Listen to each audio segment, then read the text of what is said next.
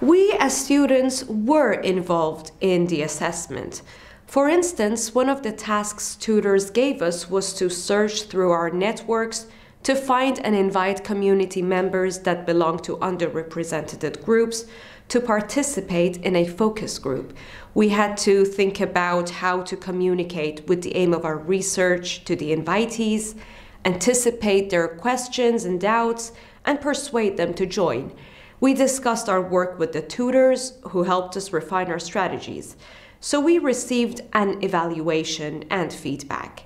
The evaluation we received was then immediately used to improve our communication, and we learned from our mistakes.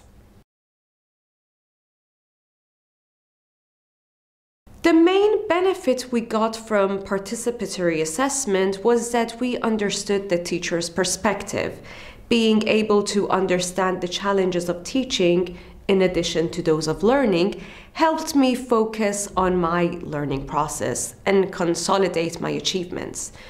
As for the challenging aspect, I would say the fact that students responded differently to the incentives and stimuli. Some teams were more motivated, while others had to be constantly stimulated. And also within a single team, the individual commitment may vary.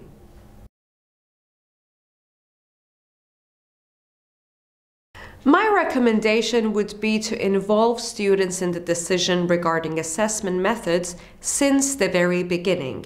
This helps students know that they play a role in the program and they bear partial responsibility for the success or failure of the course.